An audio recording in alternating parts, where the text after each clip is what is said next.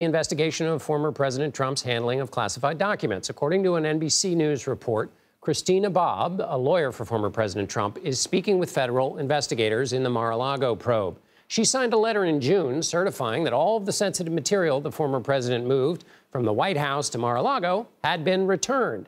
But when the FBI searched the former president's home in Florida 2 months later, agents found more than 100 additional records marked classified. According to the report, Bobb told the Justice Department last week that another Trump lawyer, Evan Cochran, drafted the letter. She said she signed it on his orders. All right, David, you're back with us.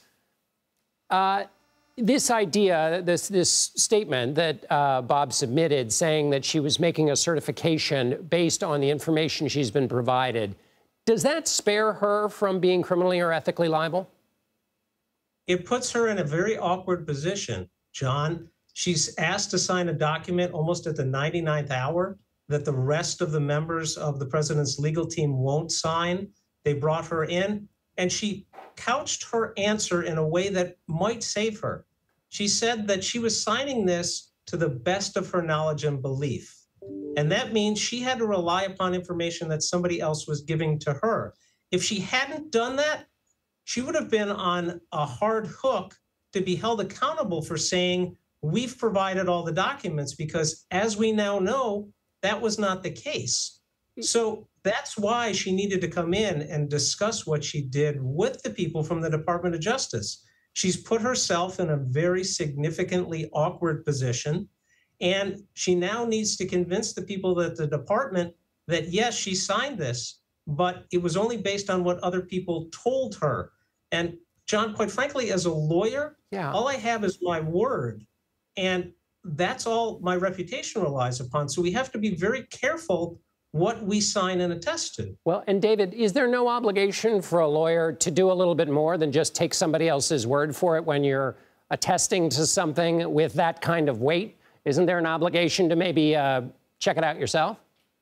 I can't speak for anybody else, John, but I believe I have that obligation. I'm not just going to take somebody else's word for it, whether it's connected to a specific declaration that I'm making or a variety of other things that I need to be able to inform both the court, prosecutors, my fellow counsel, what I know and how much I know and what I believe to be true or not to be true. If you're, based on your skills as a prosecutor, Bobb named other lawyers here. Does that create a condition for lawyers to maybe not all stick together? If you're seeking the truth of the matter here in a situation in which one lawyer is pointing at another? John, I have a saying that, sort of drives me. The truth always remains the same. And as long as you tell the truth, you don't have to remember what somebody else said or didn't say. And so now you're right. This puts everybody in a rather awkward position because she has now put herself in between these other people who have made these representations to her. That's certainly something that a prosecutor is going to use to take advantage of one person's testimony and use that against another person. All right, David Weinstein, thank you for helping us work through those two cases. Appreciate it. You're welcome. It's my pleasure.